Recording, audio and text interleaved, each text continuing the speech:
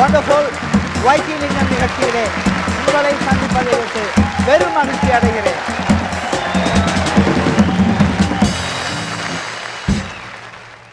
ஒருவர் ஒரு கண் வைத்தியரிடம் ஐ டாக்டரிடம் போயிருந்தார்.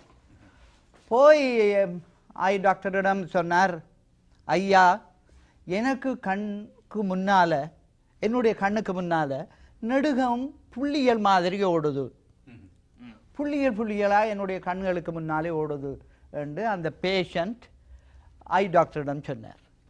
அப்போ ஐ டாக்டர் கேட்டார், யாராவது டாக்டரை பார்த்தனீங்களா என்று சொல்லி. அப்போ அவர் பேஷண்ட் சொன்னார், என்ன மட கேள்வி கேட்கிறீர்கள், புள்ளியல் தானே தெரியுது, டாக்டர் அங்கே தெரியுது.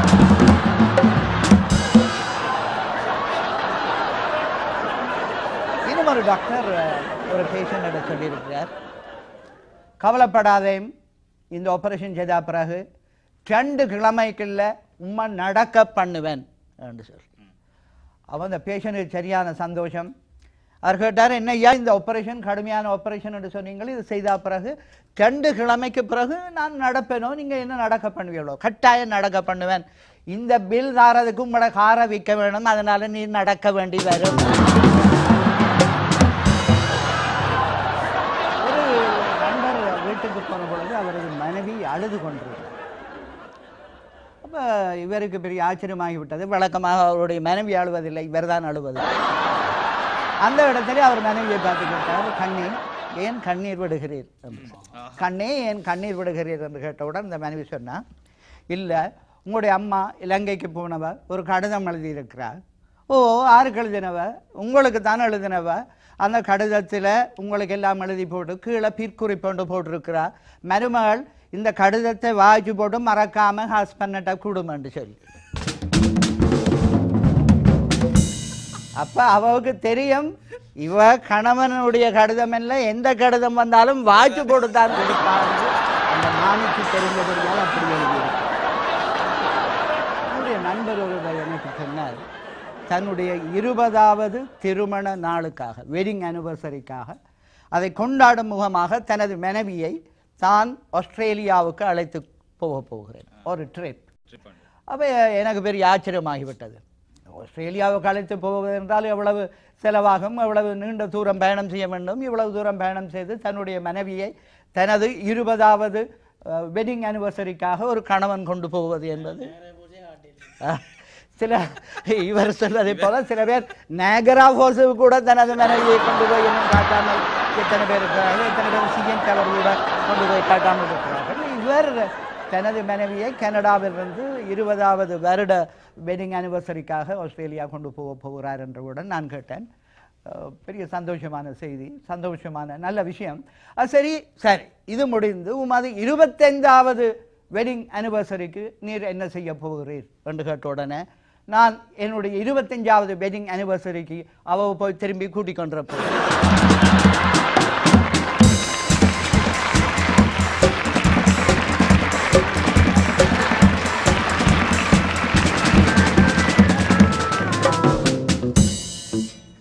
ஒருவர் டாக்டரிடம் போய் கேட்டார், ஐயா எனக்கு ஒரு சந்தேகம், என்னுடைய மனைவிக்கு காது கேட்கறது கொஞ்சம் குறைவு மாதிரி எனக்கு படுகுது, காது கேட்கறது கொஞ்சம் குறைவு மாதிரி படுகுது மனைவிக்கு.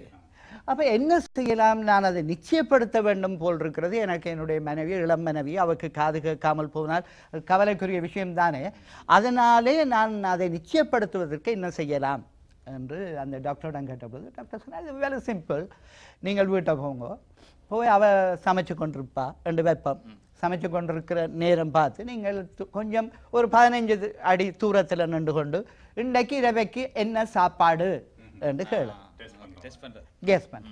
அவள் அதுக்கு மறுமொழி சொல்லாவிட்டா இன்னும் ஒரு 2 அடி 5 அடி முன்னால் போய் திரும்பி ஒரு கேளும், இன்றைக்கு என்ன இரவு சாப்பாடு. அதுக்கு அவன் மறுமொழி சொல்லாவிட்டா இன்னும் ஒரு 5 அடி கிட்ட போய் ஒரு 10 அடி கிட்ட தூரத்தில் போய் இன்றைக்கு என்ன சாப்பாடு என்று கேளு. எவ்வளவு தூரம் கிட்ட போனா பிறகு மறுமொழி சொல்றாவோ அதை கொண்டு உனக்கு தெரியும் அவருக்கு இவ்வளவு தூரம் காது கேட்குது இல்லையா.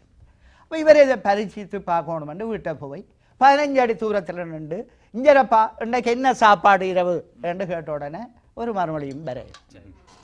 பிறகு இன்னும் ஒரு 5 அடி கிட்ட போய் கேட்டார், இஞ்சரப்பா இன்றைக்கு என்ன சாப்பாடு அதுக்கும் மறுமொழி வரைய பிறகு 5 அடி கிட்ட போய் இன்றைக்கு என்ன சாப்பாடு என்று கேட்டார் மறுமொழி வரையில கடைசியாக கிட்டத்தட்ட 5 அடி தூரத்தில் போய் நின்று இன்றைக்கு இரவைக்கு என்ன சாப்பாடுன்னு கேட்க அவ திரும்பி சொன்னா 4 தரம் சொல்லிட்டு இடியப்பம் பண்ணு மாக்க என்ன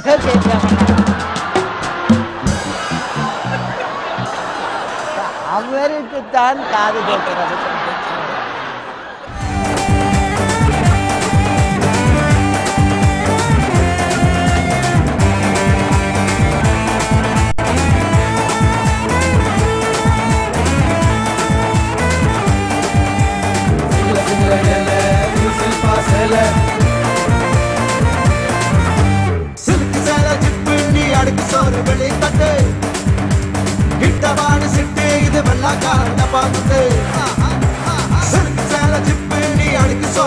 கொரியாவிலே அமெரிக்க படைகள் இருந்த காலத்திலே ஒரு சம்பவம் நிகழ்ந்தது.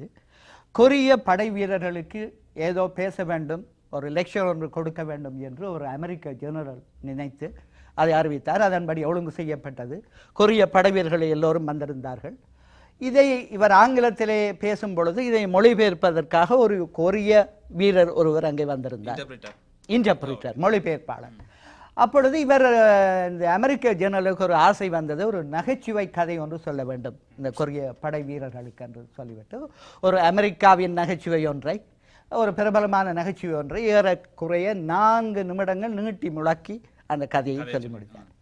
சொல்லி முடித்ததன் பின்னர் அந்த கொரிய மொழிபெயர்ப்பாளர் 4 வார்த்தைகளில் அதை மொழிபெயர்த்து சொல்லி கொரிய படை வீரர்கள் விழுந்து விழுந்து சிரித்தார்கள். சிரித்தவுடன் இந்த அமெரிக்க ஜெனரலுக்கு ஆச்சரியமாகிவிட்டது. எப்படி சாத்தியமாகும்?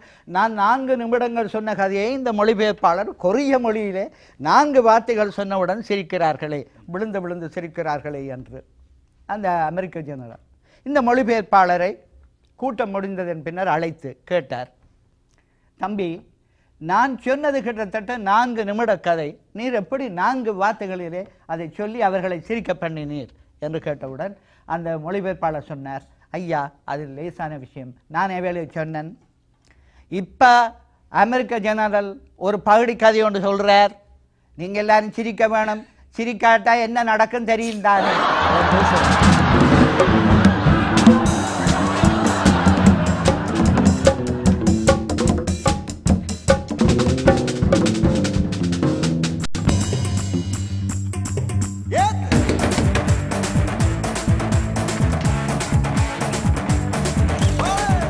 ஒரு மனைவி தனது தோழியிடம் சொன்னார், இங்கே பாருமாப்பா, என்னுடைய ஹஸ்பண்டை லட்சாதிபதி ஆக்கினது நான் தான். நான் அவரை திருமணம் செய்ததன் பின்னர் தான் அவர் ஒரு லட்சாதிபதியானார் என்று சொன்னவுடன் அந்த தோழி அவ பார்த்து கேட்டா, அப்போ அதுக்கு முந்தி அவர் என்னவாக இருந்தவர் என்றவுடன் அவ சொன்னா, அதுக்கு முந்தி அவர் கோடீஸ்வரராக இருந்தவர். கோடீஸ்வரராக இருந்தவரை நான் தான் லட்சாதிபதியாக. இன்னும் ஒரு இடத்திலே இலங்கையில் நடந்த விஷயம், வழக்கமாக உங்களுக்கு தெரியும் தானே, புகையிரதங்கள், ட்ரெயின் எல்லாம் லேட்டாகத்தான் வரும், நார்மலாக ஸ்ரீலங்கன் ஸ்டாண்டர்ட் டைமுக்கு வரும். அப்படி இருக்கும் பொழுது ஒரு நாள் ஒரு ட்ரெயின் நேரம் சரியாக 12 மணிக்கு வர வேண்டிய ட்ரெயின் சரியாக 12 மணிக்கு வந்து பிளாட்ஃபார்மில் நின்றவுடன் உடனே அண்ட அயலில் இருந்த மாலை கடைகளில் எல்லாம் போய் மாலைகள் வண்டி கொண்டு வந்து எல்லாரும் வரிசையாக நின்று அந்த ட்ரெயின் டிரைவருக்கு மாலைகளை போட்டு, நீங்கள் இன்றைக்கு சரியான டைமுக்கு வந்திருக்கிறீர்கள், இது இலங்கையை பொறுத்தவரையில் ஒரு சாதனை என்ற உடனே அவர் மாலைகளை வேண்டி மரியாதையாக ஏற்றுக்கொண்டுட்டு சொன்னார், இது நேற்று வர வேண்டிய ட்ரெயின்.